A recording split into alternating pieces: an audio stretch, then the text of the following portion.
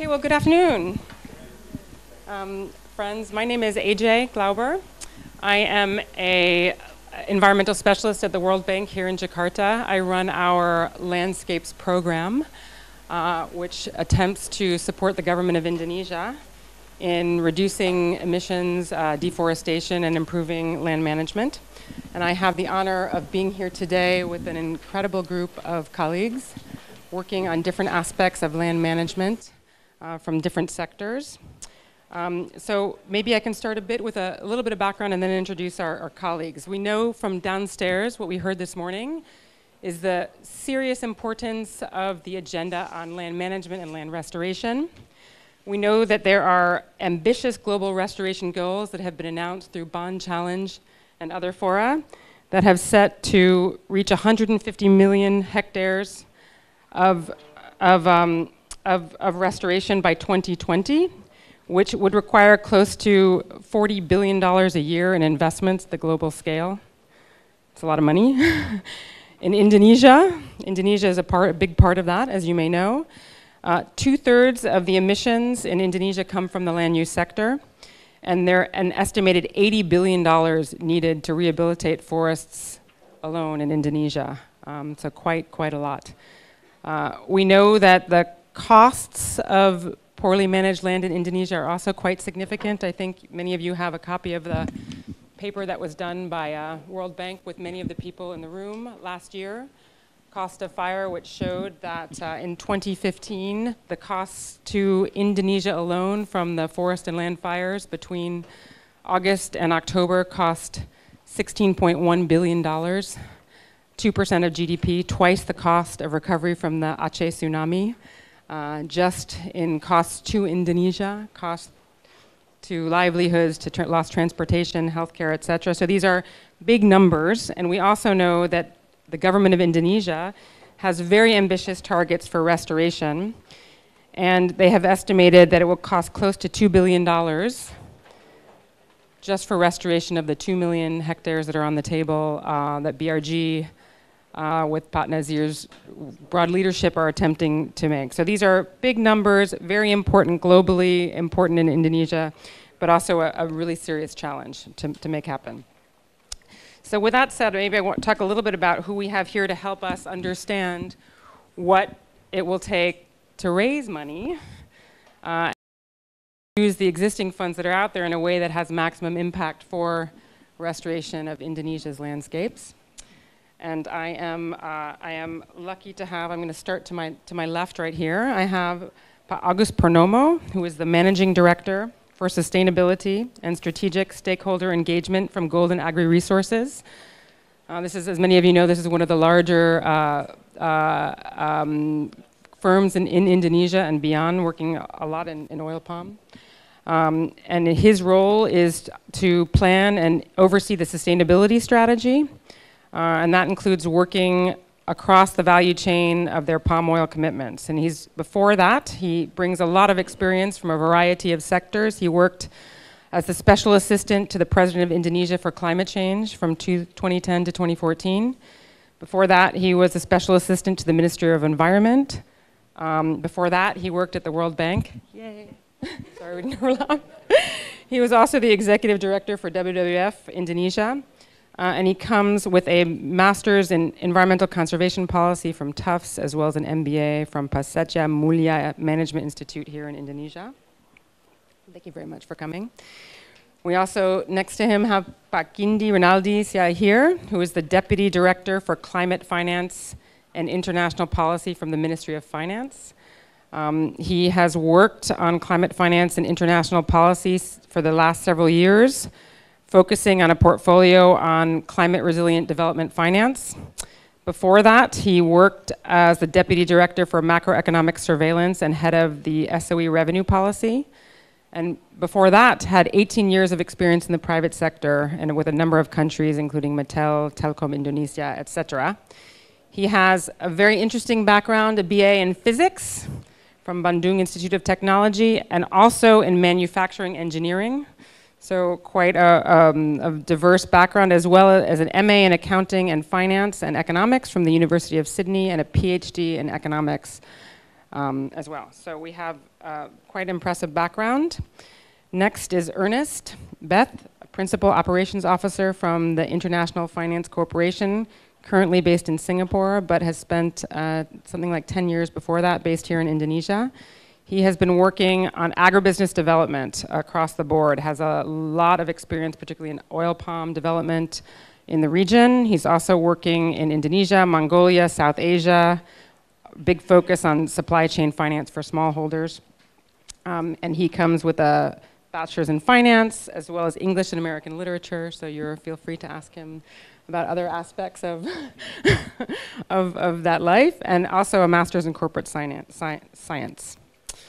Next, I'm sorry, I'm putting these in order. We have Christopher Gronstadt, who is a counselor in environment and climate change at the Royal Norwegian Embassy here in Jakarta, and he has worked there and prior to that at the Norwegian Environmental Agency as a senior advisor in the climate department. Coordinated their bilateral with Brazil, South Africa, India, and China. Worked on aspects related to their engagement with the IPCC. He was part of the Norwegian team that was involved in the climate negotiations leading up to the Paris Agreement, and has a background in law and communications. So thank you. And last but certainly not least, we have Erwin Widodo, the Regional Southeast Asia Coordinator of the Tropical Forest Alliance 2020. He brings a scientist with over 20 years of research in tropical ecology and forest management, has worked for a number of different agencies throughout Asia in working on conservation and advocacy, including ICCTF, WWF, CI, the Wildlife Conservation Society, Nature Conservancy, etc. And now at TFA 2020, he's working on spatial planning, conservation management, sector reform, and sustainable financing. So, broad set of issues. He brings a bachelor's in biology, a degree in global policy and diplomacy from Georgetown University, to PhD in bioresources production and energy sciences from Kobe University.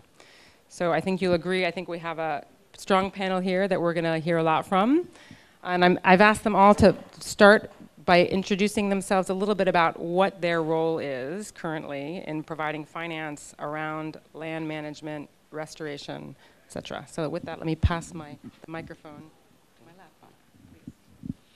Thank you, Madam Chair. Good afternoon, ladies and gentlemen. On my daily activity, I'm overseeing the sustainability aspects of about 500,000 hectares of palm oil planted areas throughout Indonesia. And one of it is to work out the conservation area that we will commit additionally on top of the 70,000 hectares of HCV and HCS that we have already set aside. We also need to put, we are planning to put about 10,000 hectare additional conservation area in relation to the LUC compensation that we have to make for the RSPO criteria. So we are looking and talking right now with several institutions, several partners, and hopefully within the next few months we'll be able to make the announcement of that. On top of that, I'm also in the board of Belantara Foundations, which we have 2 board members also in the room, who already got a commitment of $10 million to spend on various landscape approaches. What else? I think that's all. I'm going to talk about how can companies contribute to the financing, what are things that interested and possible for the companies to do in the next few minutes. Thank you, Madam Moderator, AJ. Good afternoon, ladies and gentlemen. It's an honor to be here with you today. My name is Kindi. I'm from Ministry of Finance. I'm the Deputy Director for Climate Finance. All this time, we've been actively negotiating at the UNFCCC, including the recent Paris Agreement, where we also pledge our commitment for the NDCs to reduce the emission from the greenhouse gases by 2020 by as much as 29% unilaterally and 41% multilaterally. Well, in that regard, I think the governments also have strategy that is embodied by the in the NDCs, for which 17% of the reduction of the greenhouse gases will be sourced from the agriculture, forestry, and land use, including the peatland, of course, one of the most intense high carbon stock. Then, with that regards, I think I would really love to talk about how the budget can be strategized to provide the maybe fundings to do so, and also including some of the what I call the necessary and the conditionalities needed to mobilize finance for peatlands and etc. So I think with due time I will explore that with you. Thank you. Thank you. Hi, my name is Ernest Beth. I'm with IFC. Many of you will know the World Bank Group as the World Bank, but within the World Bank Group is the IFC, the International Finance Corporation, and we work with the private sector. We primarily invest in companies, we invest in banks, we invest in PPPs with infrastructure. We advise governments on private sector issues. We don't lend money to governments. That's what the World Bank does. We don't advise governments in a range of issues. That's what the World Bank does. Our role is really just with the private sector. The whole World Bank Group was under a moratorium on palm oil investment several years ago. And as we came out of that moratorium, and we went through a number of stakeholder engagements around the world, several here in Indonesia, what we heard from stakeholders was, IFC, one of the roles that you could play is helping smallholders in this palm oil space. And in some countries that was maybe a plasma scheme, but particularly in Indonesia, what people were telling us was, tell us what a smallholder looks like. You know, what is a smallholder? Because we hear from government it's this, we hear from industry it's this, we hear from smallholders it's this. And particularly tell us what an independent smallholder is, and tell us what the gaps are. Once we came out of the moratorium in 2011, one of the first things we did was we looked at what is a smallholder, what is an independent smallholder in Indonesia. And a good answer came up that there is no one definition. But what we did put together was this book, and this book's available on our website, and it is a diagnostic study on Indonesia oil palm smallholders. And we went out and we surveyed about 1,000 smallholders around Indonesia to find out the gaps that they had in their production, to find out the challenges that they were facing. And from there, what we began was a program focused on independent smallholders, primarily in Indonesia. And the work that we're doing with independent smallholders is seeking to link them into private sector supply chains, to link them into companies that are committed to sustainable palm oil production, that are committed to investing in the supply chain from smallholders. In the area of agricultural finance and smallholder finance, what we're looking at is how can we use private sector instruments to reach smallholders. Now, we've looked at a number of different sectors. We've worked with banks. We've worked not just with oil palm. We've got a number of lessons from those other sectors to bring into oil palm. But our observations, and we'll get to these later, is that it's hard, you know, incredibly hard to link smallholders, especially independent smallholders, into the resources that are out there. There's an abundance of resources that could flow to smallholders for sustainable production. The challenge is getting that to them, those mechanisms to get it to them, and then to be repaid from that, from whomever's living the money. So I hope that that's what we can talk about as we go forward here. Thank you. Thank you very much, AJ, and thank you to our friends at CIFOR for hosting us here today. It's an honor for the Norwegian Embassy to be allowed to be part in such a knowledgeable panel.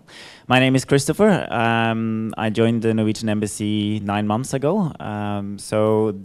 Indonesia still feels relatively new to me, but Norway has been working with Indonesia for quite some time. And well, let me also say thank you to all of you for coming here, because I think it's quite impressive that so many people are spending their afternoon to discuss peat and climate finance. We have been working with Indonesia since 2010, but I would actually like to go 3 years before that, in 2007, actually also here in Indonesia, the Norwegian government launched Norway's International Climate and Forest Initiative. And the background for that was that a number of civil society organizations in Norway convinced our Prime Minister, our Minister of Finance, and our Minister of Environment that if we really wanted to make a huge push on the global agenda to curb climate change, we had to do something about forests and land use. So at COP13 in Bali, the government launched this initiative. It has several goals. One of them was to ensure that, that REDD would become part of a future climate agreement. That goal was achieved in Paris. Another goal is to work with other donors and with forest countries to curb emissions, to establish bilateral partnerships and find innovative resource-based ways to support countries that are managing to reduce emissions from the land use sector. Our cooperation with Indonesia started with a letter of intent signed in 2010. I see a lot of familiar faces in the audience, so many of you know all about this from before, so I'll try to be short. We pledged $1 billion in the period up to 2020. 800 millions are informally reserved for results-based payments. And day by day, we are seeing hard work by our colleagues in the Ministry of Environment and Forestry and by the Ministry of Finance, and also on the province level here in Indonesia, to get closer to the phase where we are able to reward emission reductions with actual payments. Some people ask me quite often, aren't you impatient? It's been 7 years since the letter of intent was signed. Yes, we are somewhat impatient. We have people at home who are impatient. At the same time, we have been doing this for a while. We have been working with Brazil, and we know that this is an operation that takes time. So I hope that my contribution here today can be sharing a little bit about how we as a donor see that we can support. There are limits for what we can support, to be flexible, so we're trying to find solutions, and I hope that we can share how we think about this today. Good afternoon, I'm Erwin Widodo. I'm from Tropical Forest Alliance, the Good Customer Forums proposing this project activities hosted by the World Economic Forum in Geneva. In Indonesia, we are administratively attached to the Indonesian Business Council for Sustainable Development. Our programs are mostly to proposing and then encouraging and also to bridging between the governments, companies, and also the civil society, and also the communities to work more into the zero deforestations and reduce emissions in any level of the global, national, or also in the subnational level. So our work mostly to support the facilitations activity related to the sustainable and innovations financing, and then also to support the smallholders and also the independent holders in the company. And in the same time, we also supporting the systems and the government regulations so that it can become a very good umbrella to support the process of zero deforestations. And also, we also working on the mechanism of the peat restorations agencies in the sub-national level, even into the sub-national level, if possible. But the most important things that we are doing actually to make sure that the man in the right place, not in the wrong place, to be able to invest into our country, because we believe that the most potential discussions that we will have today is how they can contribute to our system. Thank you. Thank you so much. So I think one of the major questions for this panel is really about, it's about money, right? It's about finding money, using money differently, more effectively, blending finance, et cetera, in a way that actually gets the money to where we want it to be, which is in the hands of the people making decisions about land use and land management, right? So I wonder if I could start maybe a little bit with you about Kindi, understanding a bit about where government, Ministry of Finance in particular, sits. I mean, we understand from some of the work that's done by BRG that they have this approximate, I think 1.7 billion is their current estimate for what it takes to get to 2.4 million hectares of restoration. There's something like $1 billion in theory that's coming from your pockets. So it'd be interesting to hear a little bit about kind of what is the vision from Ministry of Finance side, what are the sources of revenues, what are the kind of instruments that are being considered to raise that money? Yeah, and what's currently being done? Thanks. Yes, thank you, AJ.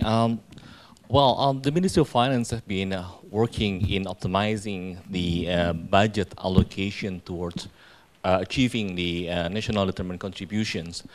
And I think part of it already been very obvious within the budget.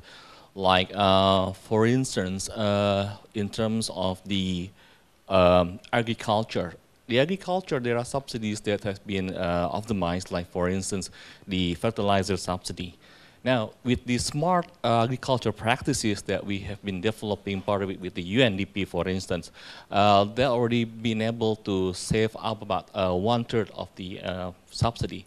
And if we could somehow apply these smart agriculture practices nationally, then I'm very optimistic that we can even save more, up to maybe about half of the subsidy, which we can duly reallocate to the reforestations and the peatland restorations. The amount now is about 14 trillion rupiah. And part of it, there are also ways that we have been developing across the ministries. I don't know, maybe some of you have been involved with the drafting of the so-called regulation for the economic instruments for environments. One of the important aspects for fiscal here is the payment for ecosystem services. When this regulation ready, then we can apply the payment for ecosystem services for inter-regional government transfers. Well, with this way, then the regions or the province that do the conservation and reforestation and other land management will be able to get support from those who are doing otherwise. This is, I think, ways to really mobilize the financing that we need for the climate and the land use management. And also, there are other ways, like for instance, the green sukuk. Yeah, green sukuk. Sukuk is, I think, is naturally been green because it is Sharia-based compliance. It can be matched like what we call as the earmark, towards the project, so it can be directly project related. This is in contrast to the bonds in the law of the Surat Utang Negara, the state bonds. For the state bonds, we can only finance the deficit, fiscal deficit. But for the sukuk, we can specify the project. Like for instance, I think I would also like to refer to the so-called innovative financing. That remind me of the immunization bonds back in the Africa by the CDG, where back then the result out of the program that was valuations, where the valuation then used to as the payment for the coupon, while the principal, of course, will be restored from the program itself. This way, I think, is also one of the great and I think require short-term ways to mobilize finance that we need in terms of the, for instance, the 2,000 hectares the 2 million hectares of the peatland program by the BRG. And I think there are other ways that I think we also need cooperation with the privates and also with the markets. But I think out of these land use and land management, There are three, I said, the conditionality or the sufficient conditions that need to be there and need to be agreed upon. First is the landscape. I think for the landscape, we already got some of the presidential decrees for this.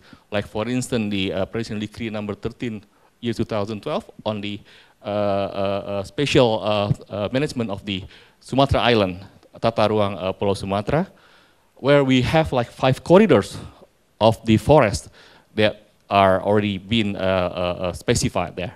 And also the Borneo corridor as well. That's one landscape.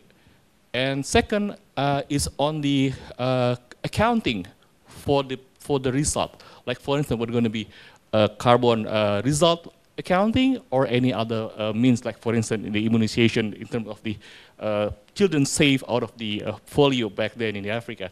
But if we take into account the carbon accounting, the Indonesian national standard, the SNI, already got the allometrics method, standard of it.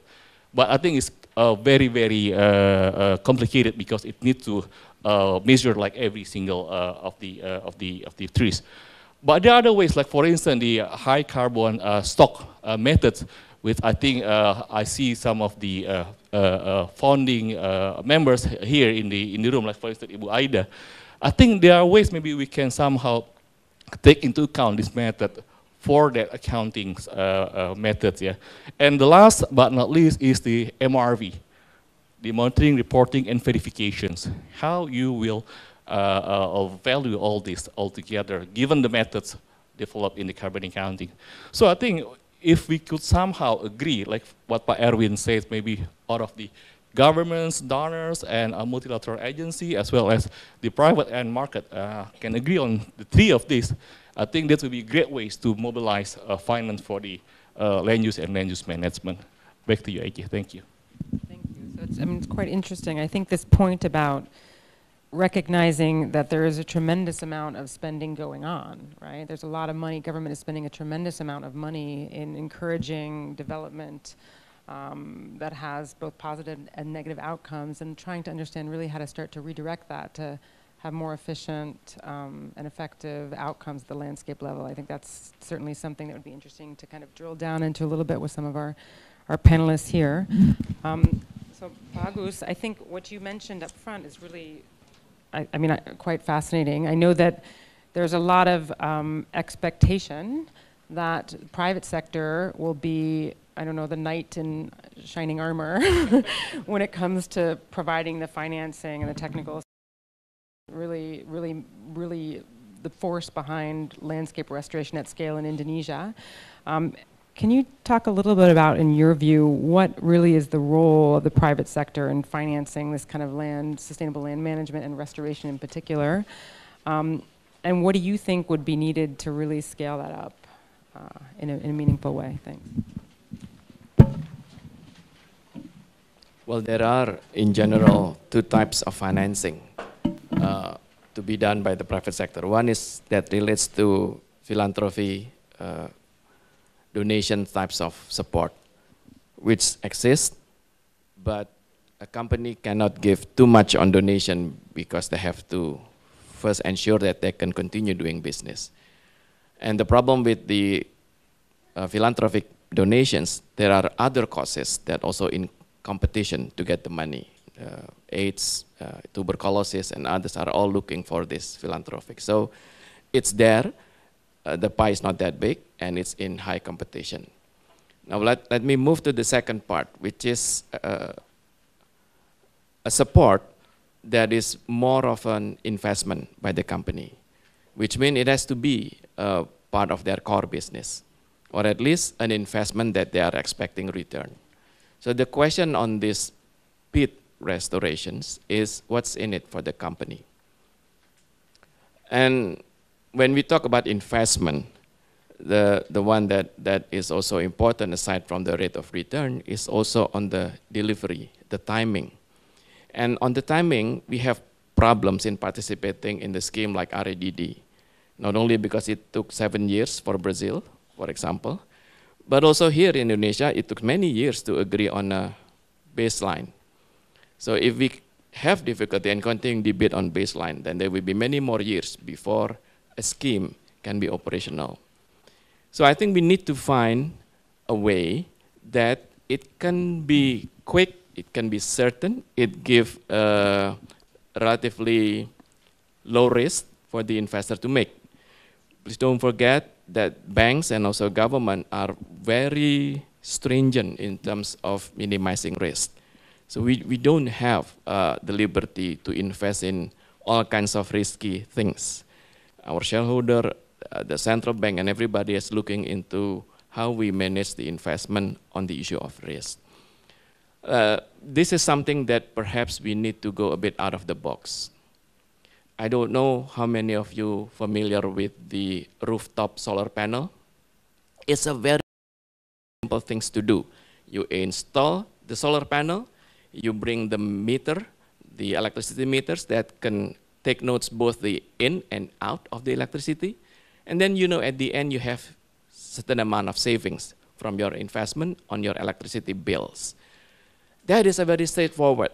It's only 5,000 per houses at the most. Well, if you have a mansion, you probably need 10,000, but a normal middle class housing is about $5,000 that you can get in 3 to 4 years time.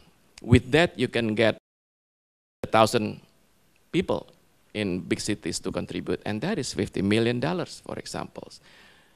Not much to take except the gadget which is available and the policy that the government allow for feed-in tariff.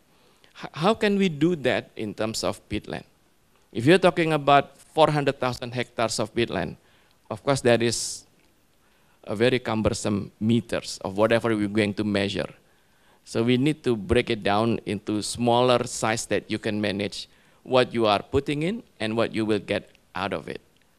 The scientists are here, and we need them to go also a bit out of the box. What would be the indicator of input and output that they think is doable as an approach to release the financing that is there, a big part.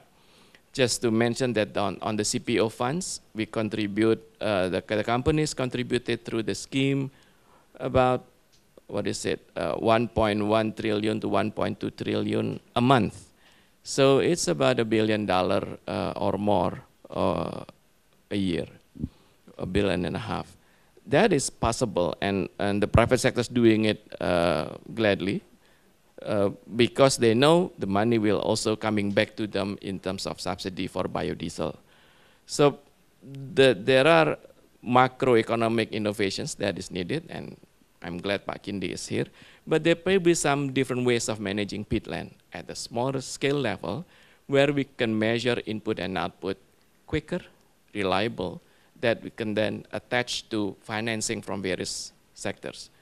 If the company need to put money for maintaining the water level, for example, at 40 centimeter below surface, or 50 or 60, whatever, and then after a while, they could probably get an incentive from the government in doing that. And so we can do the mathematics, and the market will be able to measure the risk and the advantage of doing it. Ernest, I'm interested to hear what you think about this. What are, in your mind, what do you think are the sort of the key, how do I say, the key challenges to really raising finance and transferring finance to smallholders in particular? I'd be really interested in hearing that. And how does that, let's start with the experience that you guys have and see what has been the biggest challenge to really bringing that partner to the table. Okay. Okay, thanks, AJ. Okay, so some of the challenges. Let me begin where we are. And where we are is we're in a country where farmers, independent smallholders especially, have a hard time getting reliable finance for simple things like inputs for agricultural. I mean, for them to have access to longer-term capital, say for replanting or for peatlands restoration, that's a ways off. I mean, right now, farmers that we work with have a hard time getting the working capital that they need for the right kind of inputs at the right time, delivered to where they need them. And that's where we've focused a lot of our time. And you know, projects that I've managed have made every mistake there is. So if nothing else, we've learned a lot from the mistakes that we've made. When we look at palm oil and we look at a few other commodities in this country, you know, there's some good characteristics about them. There's frequent repayment, there's good offtake, there's reliable off-takers, not just good offtake, but reliable off-takers. There's chances to improve quality. But what we don't find is banks appreciating the opportunity there, the opportunity of that market. The data's not there. The products that exist today quite often aren't the products that those farmers need to tap into to get the financing. For instance, the cooler program right now, the basic cooler program with the subsidized program, what it requires for loans, I think above 150 million rupiah, it requires formal land titles. I mentioned that we had gone out and looked at smallholder farmers around Indonesia, or smallholder oil palm farmers around Indonesia. And, you know, there's not a whole lot of them that have those formal titles. Independent smallholders are the fastest growing part of the growth in oil palm development in Indonesia. We look at it, our numbers say that something like 70 to 80% of those independent smallholders don't have the kind of land titles that would allow them to get the most basic working capital loans. So when you're starting to talk about longer term replanting or peatland restoration loans, it's ways off. Interest rates, we have people come to us all the time talking about how high the interest rates are, but the problem isn't the interest rates so much. The problem is the product's not right. The timing of the repayments aren't right. The security that farmers have to provide aren't right. The bank branch locations aren't in the right place. So when we've worked with especially private sector commercial banks, they just haven't seen the opportunities there. And what our role has been is to really show them that there are opportunities there. Maybe it's not all 3.5 million independent smallholders in this country, but maybe there's some portion. And what we're focused on through the work that we're doing is trying to segment these markets and show banks and show companies that there are reliable borrowers, there are reliable partners out there. So that's one area. The products are just wrong. Another one is, as I mentioned, the banks don't see the opportunity, especially the private commercial banks. You know, the state-owned enterprise banks, they do. They're lending somewhat through the quarter program, but that program's not big enough, and it's not going to probably be around forever with a subsidy. You need to somehow get in the private capital. And until you have the right products, until the banks see that opportunity, it's not going to be there. But even once you have that, what you don't have often is access to the farmers. So you have farmers in the plasma schemes that are in formal cooperatives, but you have independent smallholders in oil palm that aren't in any formal cooperative. So how do you reach them? What we've focused on is working with farmer groups and developing the capacity of farmer groups to manage an internal control system. And that internal control system would deal with the sustainability of the production, but also with the business management, the business aspects of that farmer's group. And you know, right now, those three conditions aren't there. The right products, the banks and the companies seeing that there is a good opportunity to work with independent smallholders, and the last point, which I've forgotten, I'm sorry, and the access through the farmer groups. So those are three big areas that we feel we're working on and that I see need to be addressed before you get broad access to smallholders, oil palm smallholders, and are able to look at the longer term financing that they need. Agus here is chomping at the bit to comment on that. Thank you for bringing up the financing for smallholders. I think that the biggest obstacle, I've been in discussions with various banks on this subject for 2 years, and we were not able to get financing from real banks because we got two projects ongoing, one with the Refit Bund and the other one is with the BPDP Sawit, with the CPO fund, but not with the real bank supports. The biggest challenge is that all of the banks that I have talked to, I'm sure there are many others that I have not, are only able to produce interest rates at the almost going rate or slightly less than going rate, which is around 11–12%. But the farmers, because of the because of the nature of the plantation, needs an interest rate less than 10%. So that's why the idea of core coming into the mix. But the essence of the problem is how can we reduce the risk so that the interest rate can be less, so that it is affordable. And I think IFC and perhaps the government can also come up with some solution to bring down the interest rate to an affordable level. Or Erwin, can I ask you a question here? As someone who works on the sort of public-private partnership realm, so kind of bridging between both government and private sector, can you talk a bit about your experience so far in trying to work it that way, bringing the different parts together? What you see as the real niche in which organizations like yours can try to bridge this gap? Thanks. Thank you, AJ.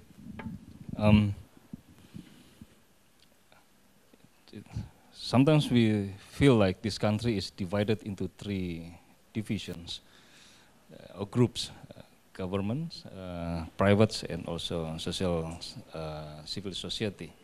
Although all of them confess themselves that they are actually a citizen as well. But it seems that communications here and to make them really sit together is the most important things that we have to start. That is a very technical things that I believe everybody has already know about that. But behind that, we need to have at least some agreements, and in the very technical things. What I understand here, that I've been like almost 10 years working with to communicate between the governments, privates, and civil society, is to at least agree with four things. One is a spatial plan, the exact map, the exact area, the area that has been conserved and obligated for the development. Even until now, we don't really have the most agreed, or even maybe still in the process of agreement between the companies with the government, even among the government itself, to agree on what one map policy has not been really declared that we have one map. If we have that, I believe that we will have the more liberty to really conserve some area, and then to make sure that the area for the no-go zone area do not be attached. So we can have a freedom to develop in the area that is not been conserved, at least to avoid the conflicts and other, but we can go fast on that. So this is actually how we are really encouraging that if we have an informations on the real map that we have, and then we can agree between the governments and the privates supported by the civil society. And I believe this will be a very great tools, or even the big bang for Indonesians to really start with the next programs, because we believe that there are a lot of funding resources, even from the government or even for internationals. But if you want to invest, you have to make sure that where you can invest, how many hectares you can invest, how many hectares has been really obligated or provided for the conservations or for the restorations, etc. like that. So we have one map policy, and now is how we can contribute because you know that some of the area has been given as a permit into the companies, and some company, some of them has a very big area, and then they even from the process of start with the permit, they already have all the informations on the area, very detailed, even the numbers of trees in that. So if we can contribute with that, I believe the investor or the investment will be more than happy to really work in the area where they can invest, size, and then the area, the place. And secondly is, after we have the exact area based on the spatial plan, and then we have agree on the borders and lines, we usually will need a kind of the valuations methodology. We have several evolutions of that from the CCB, and then VCS. Now we have a high carbon stock approach, and then Pak Kindi was just mentioned that maybe we have to make at least one or maybe several that has been agreed into the national standard, so that the government can support, can adopt, and then could we agree on that, and then the value of the size of the area or the carbons of the biodiversity that has been valued for that can be come like a number that the investor can come into that. And once after that, again, we need the support from the government.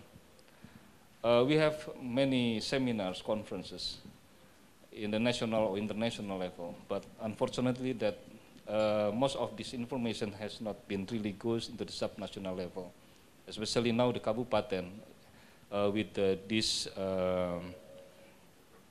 the most of the programs authorizations now in the Kabupaten level, the governance level 2 in the area, and they are actually the owners of the area, especially the non-forested area. So this is what we have to agree, that we have the support, because sometimes we have the permit from the national level, but the local government does not even know. So there will be a kind of potential conflict, and usually investor doesn't like this kind of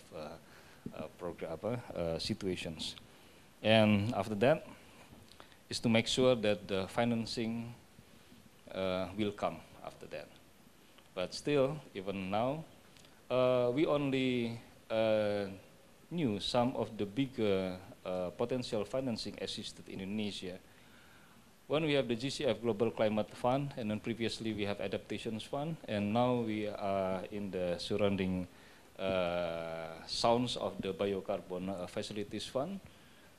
But we don't really have the database of the potential service provider or the fund administrators that can has a potential, especially the accredited entity that can work on that in Indonesia. Luckily, we have some existing institutions, but mostly NGO like KHATI, for example, partnerships, and RCTF, like a hybrid between the government and also the civil society. But in the same time, we also need to have the more complete information and data mapping on the potential investor or financing institutions that can support in Indonesia. And even until now, we don't have the agenda, like a calendar of who are the potential contributor for this year or to the next 5 years, like that. But we don't have to set about that, because this is the reality. Our task is actually to start to move, to really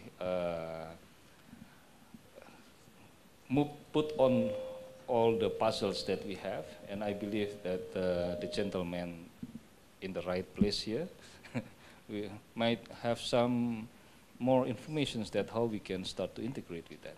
But I believe that once we have the map, the area, the size of hectares, and then the valuations of that, and the support of the governments, although now we have already some partial support and a facilitation system, but I believe if this can be more integrated, and it can be like a big potential that we can support for the reduce emissions and then deforestations. And one thing that we are actually like until now is about the peat support. Our support for the peat area is the most potential area that would be emitting a lot of carbons if we don't preserve. But beside of that, we are actually happy because we have one of the biggest peat, one of 5 biggest peat in the world, and I heard that is sexy for the donors. So why don't we work on that? Yeah, we have some super dome that we call in Indonesia. So. That's actually a perfect segue. How sexy is it for the donors, Christopher? Please tell us. How do you see the money that's on the table from Norway and from other donors being used most effectively in this space? What realistically can it finance? What should it finance? And how can it play the most effective role? Please. Was that all your questions? You can pick one. No, first of all, I don't know, but I'm pretty sure that most of my friends back home would find it really strange that so many people showed up to discuss peat. And this is really encouraging, that the messages that we hear both from the private sector and the government. I think that is really encouraging, and I think we can find solutions to this. And I'm very tempted to dive into the discussions both on smallholders now and also on one map. But I'll try first to go on the larger picture, because if we look into this in the long term, restoring landscapes and peat will be beneficial. I mean, research shows that if you add the value of the water or the ecosystem services, we're talking about food, we're talking about clean water, we're talking about clean air, we're talking about people's health. The benefits are larger than the costs in the long run. But of course, that is difficult it's difficult to base the decisions and the systems on that when most of us only think for the next 5 years instead on the next 5 generations. But in the long run, this should be possible. And we as donors, we have lots of responsibilities. If we should look at the short term, I know that on the international level, there are funds available for landscape restoration that is not being spent because no one has been able to match those funds with eligible projects. And in a country where there is a lot of peat and a lot of peat that needs restoration, I think maybe in the short term, someone who is responsible here should look at this. How can we fast track some of these funds to Indonesia? But at the same time, we as donors, we love our own funds, and we love our own initiatives and our own projects. And every time our politicians go to international conferences, they establish something new. So I can perfectly understand that it's difficult to maneuver in this field. And here lies a responsibility for us also, together with all the other actors, to try to coordinate. What is our role as a donor, and how can we contribute? I think given the long-term potential profits of having sustainable landscapes, we can support in the transformation period. From the Norwegian side, we prefer to do this through results-based payments. I know that some of the people in this room might think that RED is dead. We don't think so. We see a lot of good results in different regions of the world, very encouraging results, and we think Indonesia is very much on the right way as well. It may have been less publicly visible, but we strongly believe that Indonesia is moving in the right direction. So can we provide in addition to the results-based payments? Well, we are providing technical support, technical assistance through a number of partners here in Indonesia. I am so lucky that I get to follow the work that the South Sumatra governor and province are doing together with the UK Climate Change Unit and their partners, a consortium led by the Zoological Society London. And they are working on this on landscape level. And we as a donor, that is sexy and attractive to us. We have been here for a while, and for us, the big value is not so much the small pilot projects anymore. We want to have a landscape approach, and we want to have a jurisdictional approach. it has not so much value for us to provide a lot of funds for reduced emissions in 20 hectares in South Sumatra if we see that all the reduced emissions are absorbed by huge growth in emissions in other provinces. So this is why we're looking at Indonesia as a whole, but we have stepped it up from the districts and pilots to the provinces, and we see that Indonesia is following. And there is a lot of these projects going on. We're also working with East Kalimantan and their cooperation with the World Bank and the Global Green Growth Institute, and we see similar stepping up of the work there. And we see all of this in many parts of the country. I'll be quick, but so in addition to the 800 billion hanging there, which we hope will be channeled through a fund established by Indonesian government in a way that it triggers more and more emission reductions through better and better sustainable landscape management. We can also support through the global mechanisms like the biocarbon fund and the other funds in the World Bank, for example. So we are trying to trigger, we're trying to push in the right direction, but the big work has to be done by the Indonesian side. And in the long run, Indonesia will certainly make profit of that.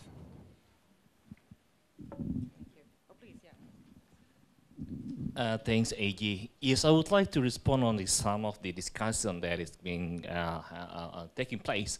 Well, in terms of the Indonesian government, I think, well, we are already finished drafting the presidential decree for the BLU environmental funds. This will be like the umbrella of the mobilization of the environmental funds, because all this time maybe you are aware of some of the BLU that has not been very successful in mobilizing their funds. Let's say the forest BLU, forestry BLU, they got like about 10 trillion stuck there. And there are other issues, mainly because of the grant-making mechanisms that hasn't been otherwise regulated. Well, with this presidential decree, we are able to mobilize these funds. Yet, we are still waiting for the instruments, for the economic instrument for the environment regulations to be enacted.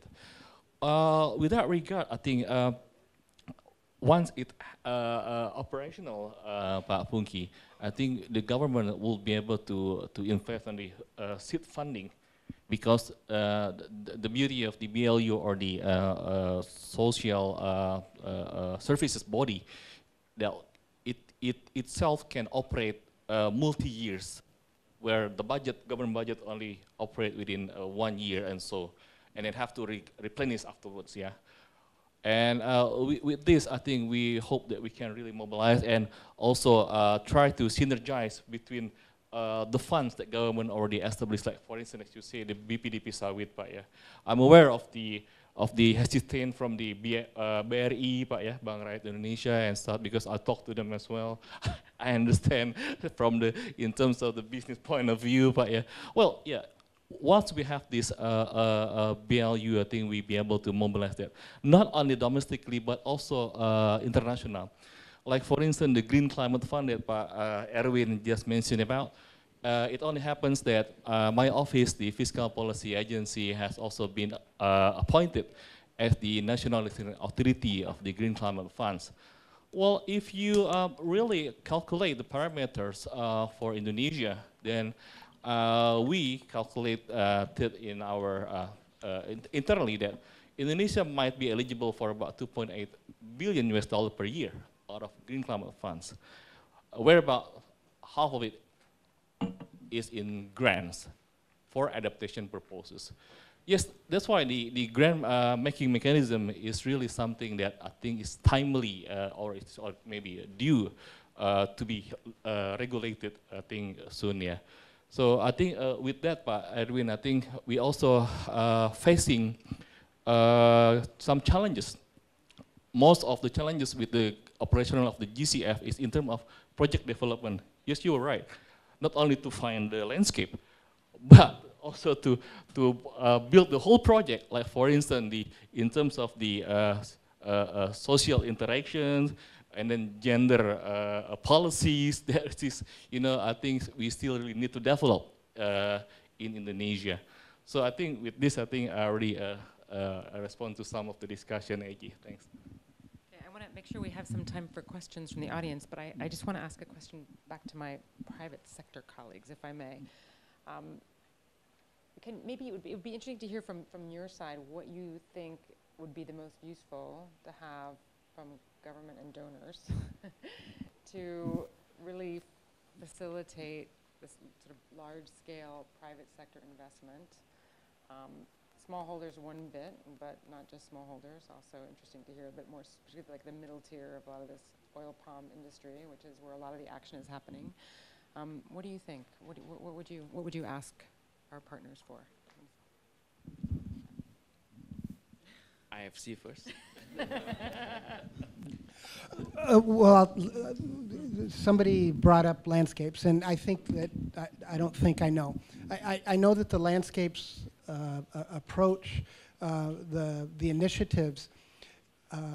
If you take a step back, one of the reasons that private sector hasn't invested in, say, independent smallholders is because when they invest in that supply chain, there's as good a chance that it's going to go off to somebody else as to them. So to them, the advantage of investing in that supply chain where they're procuring from independent smallholders is kind of limited. So what some of the companies have done is talk together, work together, but what they find when they talk together and work together is they're accused of collusion in many cases. But the landscape approach kind of allows them to work together, maybe in a province, maybe in a whole supply shed, maybe in several jurisdictions. But companies that we talk to are concerned that them coming together and trying these kind of initiatives runs afoul of some of the Indonesian concerns with collusion, with corruption, and everything else. So, you know, is it a policy? I don't know if it's a policy. Is it a close look at the regulations that are on the book to see what's prohibiting private sector participants? Not all of them. I mean, some of them don't want to come together. But there are a good share of companies that want to do the right thing or trying to do the right thing and are kind of prohibited from moving forward because of their fear of corruption or collusion charges from the government. So the landscapes approach, as you guys, as you very smart people that work at the policy level are advancing it, keep that in mind, that there are things right now that are keeping private sector participants from participating in it. That's one thing. How about you?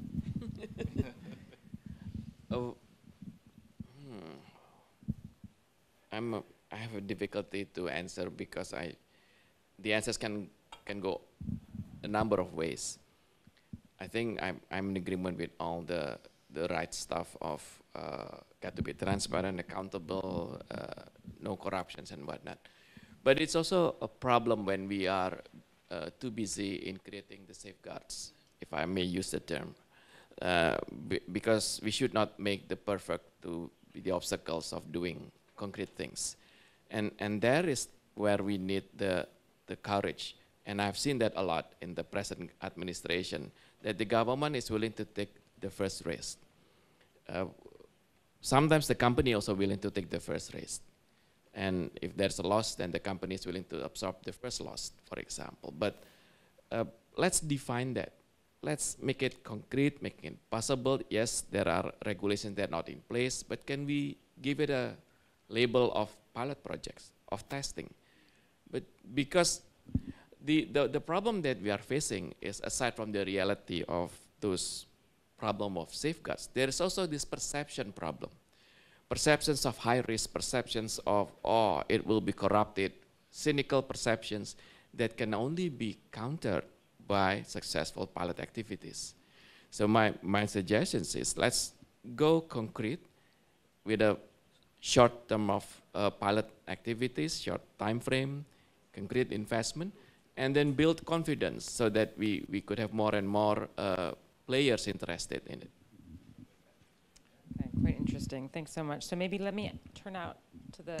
I see hand goes up. Boom. Okay, please. Let's turning in the back. Yeah, who's please. Oh, hi. To you. Should we pass a microphone? How about? Maybe I could ask. Here, I'll pass this to you. And then we'll. Thank you so much. Could you do that? If you don't mind. I've got a question for the gentleman from IFC. You You probably mentioned this with the question is small shareholders and independent top priority Sure. beneficial? And if so, how do you make sure that IFC, or are you even involved in the environmental and social safeguards at that level? Thank you. You want to take a few, or you want? Let's see if we can get a few questions.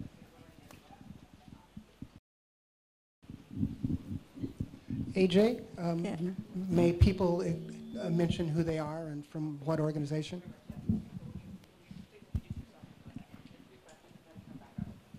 Thank you. My name is Nur Hidayati. I'm from Walhi.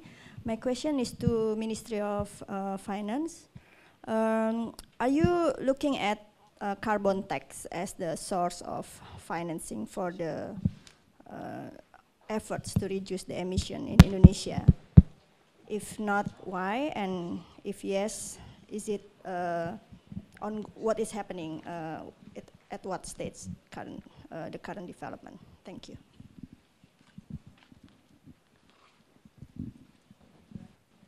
Shall I start? I've been doing social and economic research in Indonesia for the last 50 years with many different organizations, including evaluation studies of World Bank projects and transmigration areas and so on, all of which failed, by the way. But what I'd like to ask is, what is a smallholder?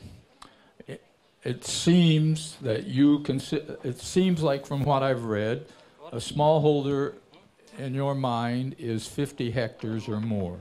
In my mind, it's 2 hectares, and there's a huge difference. Also, now there's supposed to be a moratorium on opening new lands for oil palm, and so for opening lands in tidal swamp areas and peatlands.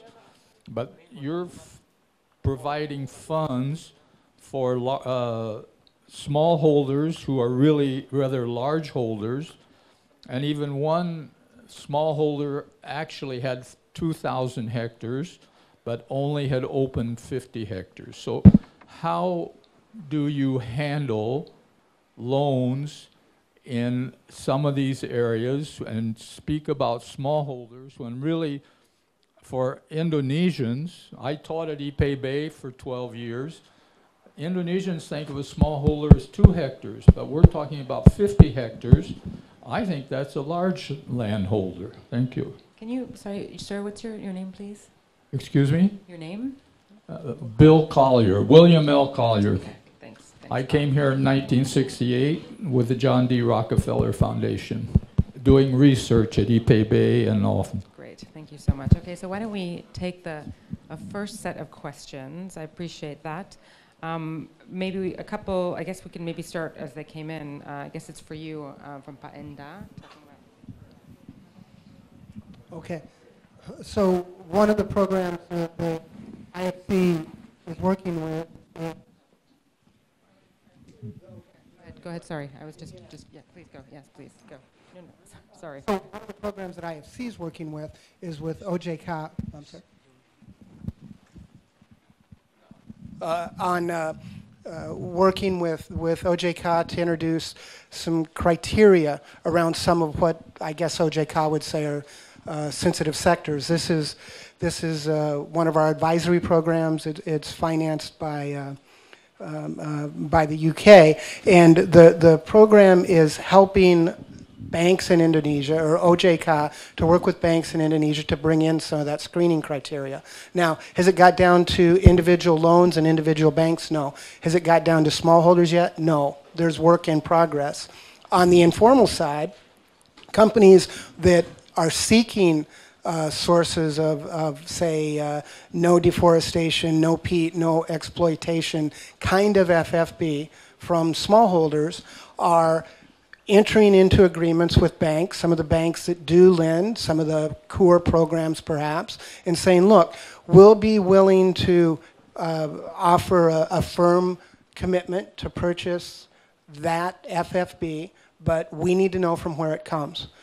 And one, we don't want it from peat. We don't want it, well, you know, it's got to fit whatever criteria we have on the NDPE stuff.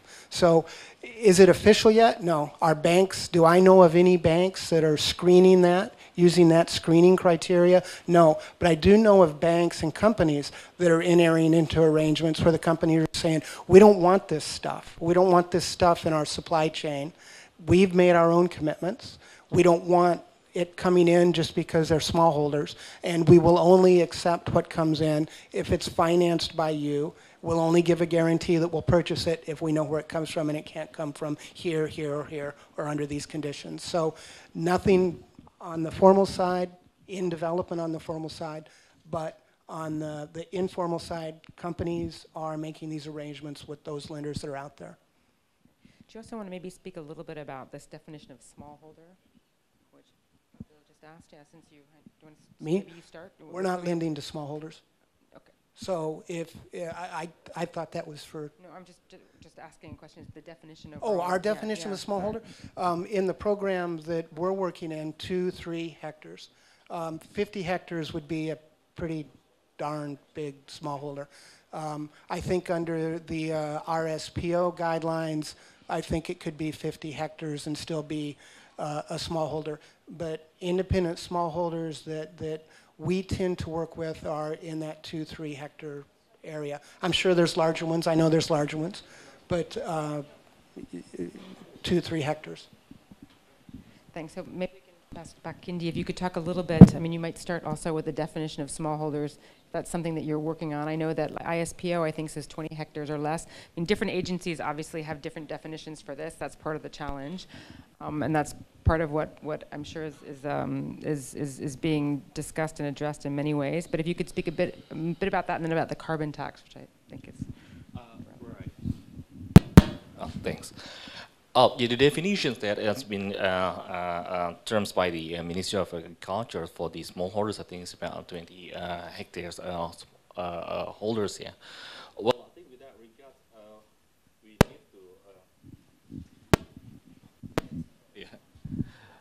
we need to take into account the level of the investment, the operating cost that has been put into the operational.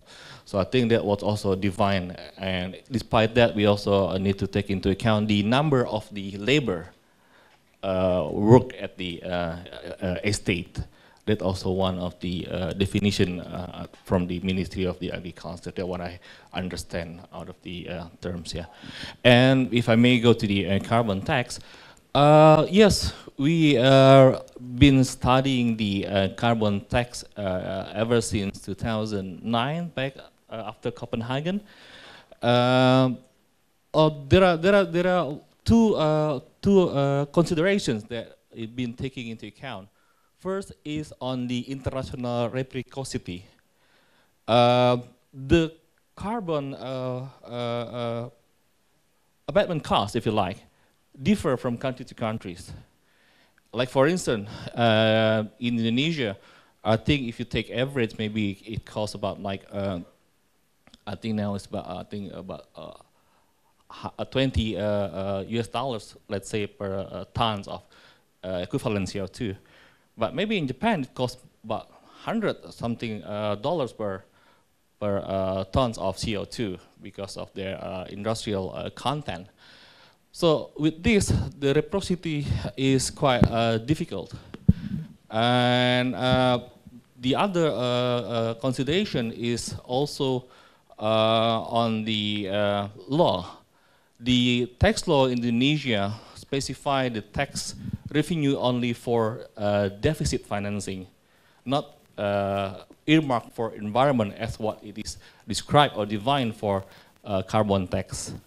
Yet, without knowing, maybe you already pay the carbon levy. So levy is allowed in Indonesia. For instance, for carbon tax, so it's carbon levy in Indonesia. there is about 5% of levy in every liter of fuel that you pay at the gas station. So that's already carbon levy, sorry, without you knowing that. And I think this is been exercised carefully. Maybe you remember last year or 2 years ago when the former minister Sudirman Said about to introduce the fuel charges as well. But I think that's also one of the discussion back then, yeah. But again, the international reciprocity is one of the I think main concern. But levy I think is allowed. But I think the introduction of the 5% levy on the fuels that you pay at the gas station already been one of the use of carbon tax in Indonesia. Back to you, AJ. Thanks. Thanks so much. On the smallholders, we follow the directions of the Ministry of Agriculture. It's about 2 hectares. The problem with that definition, it's very rigid. If it's 1 hectare, it doesn't comply. If it's 2.5 hectares, it also doesn't comply. It has to be exactly 2 hectares. So that is one of the headache of using fund from the government. But just to follow up a bit, if the company has a land of about 80 hectares, actually they can borrow money from the bank. They have the financial ability to borrow money from the bank without the special rate of the government. So I think when we talk about replanting scheme and the need for a interest rate less than 10%, that should only be intended for the real smallholder, which is around 2 hectares. Those that are bigger, they can use the 12.5% interest rate. Thank you. So let's see if we have a few more questions. I know Mike has one. I'll go Tim. Okay, we should be right here. Thank you, AJ, and thanks to the panelists. I'm Mikael Buki from the European Union delegation in Jakarta.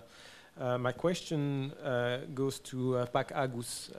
You mentioned assessment and mapping of risk for public and private investments to cause or to aggravate deforestation or peatland degradation.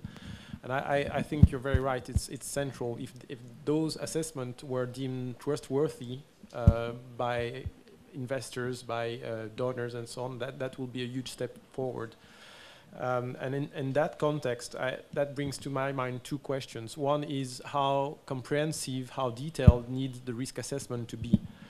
You could imagine many dimensions of that risk: social, economic, environmental, sustainable in a very broad sense.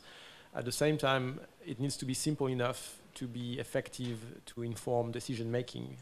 So where is the right sweet spot between those 2 extremes of being very dumb but effective, or being very detailed and comprehensive? And the other question is, what is the good scale for such a mapping? You could map it at the level of a plantation, of a smallholder farm, a district, a landscape, region, and where you do the mapping, what's the scale of the mapping as a direct bearing, or where do you apply pressure, be it market pressure or policy pressure? So what's at which level, basically, should we try, once we have such an assessment, once we agree on the criteria and comprehensiveness of the data collection, where do we apply the pressure? What is the right scale to make that assessment? My name's Timothy Jessup. I'm with the Global Green Growth Institute in Indonesia. And my question is for anyone, but both public and private sectors, and it's about how do we differentiate the responsibility of public and private investment, specifically in the hydrological rehabilitation of degraded peatlands. So I'm talking about the engineering, canal blocking, canal infilling, because this is an absolutely crucial part of restoration. And very briefly, an argument could be made that should be driven by public investment, because we're talking about public goods and services, as Christopher said, for the long-term benefit of society. But a counter-argument could be made that particularly for large private companies that have a history on the land, they have their long-term concession holders, they've benefited from this peatland, they should take the lead in financing this rather expensive and important intervention. So I wonder if we could talk a bit about that. Where's that money coming from? Who should be in charge of it? And who determines how it's spent and where? Thank you. Lahiru from the National University of Singapore. The question is to the Norwegian Embassy and the Ministry of Finance. It's mainly about RED Plus funding. Your explanation on why the money is given for an entire country is a logical one, but Indonesia is huge. It's the size of Europe, and it's very diverse in its. By doing so, there's some places in the country which are clearly performing really well, and they are not being rewarded. And it's been 7 years now since the project has started, right? A good example is Aceh. They put the forest aside, the money never came, and they put a spatial plan which was said that they're going to cut everything down. Maybe now, because the Ministry of Finance mentioned different funding mechanisms where they can divert it to provinces, what about, isn't that an option that you can actually reward the people who are performing if you wait for an entire country the size of Europe, with a population probably the size of Europe scattered on such a big place to perform? Isn't that unreasonable because they have a lot of other pressures other than just carbon? Okay, so with that, we only have about 10 minutes left right here, so I think we're going to have to be, I'm going to ask the responses to be quite targeted. Maybe we can start then with Pak Agus, since that first came to you about sort of risk and scale. Maybe we can start with that, please. What I would like to caution in answering to the question is that we should not go into a more complicated and difficult preparation works. Life has been too difficult enough. Let's make it simple. In terms of risk assessment, there is already a method that is acceptable in the market. You go to the market, you know the country risk of Indonesia compared to other countries, the sector risk and whatnot. So if we just use that, and then we discuss with the financial players on how can we reduce further that risk. That is the fastest way, and that can only be done with the government coordinating the discussion, and especially the OJK and others who will then, okay, if that is your biggest worry, government will do this policy. Can we go, will that means reductions? Yes, so then that's hopefully the fastest way to do. On the second of the scale, I think what we need is to have a scale that people can be held accountable to. What is it? If it's the authority at the level of the district, then district should be the maximum boundary. If it's beyond districts, then how are we going to manage it? Can we split it? And so making it doable, making it chewable is the key. There are many small patches of peatland that are also need to be safe, not only the big, vast tract of peatlands. In fact, in many of the plantations, the peatland is like our fingers. In between fingers are mineral lands. So the complication in dealing with finger type of peatland also need to be addressed, and that is on the size where it can still be managed effectively. Do you want to also maybe come back very quickly on Tim's question about sort of responsibility for public and private investment? And then I'll ask all of us to I think speak on Tim's question, we need to have an extra session outside. Exactly. I haven't 1 minute to answer I haven't talked with Tim for 2 decades. So basically, there shouldn't be any iron rule of a division of labor, because a lot of it can be shared. But what's important for private sector is to be assured that the government is in it, that the government has ownership, so that we will also own part of the issue, part of the challenge. So we can do some upfront if the government will need parliamentary approval, but we need to be assured that by the time they got the approval, then their part of contributions will go into. So it's just agreeing to an area that both are quite confirmed, quite assured that they can deliver. And this is, unfortunately, has to be long term. And government is only every 5 years, right? And the budget is every year. So we need to be clever, and I think Minister of Finance have been working on ways with their BLU concepts and others, so that they can commit to a rather long term. And let's sit and define the works, and then some of it will require government, because it's by nature it has to be government.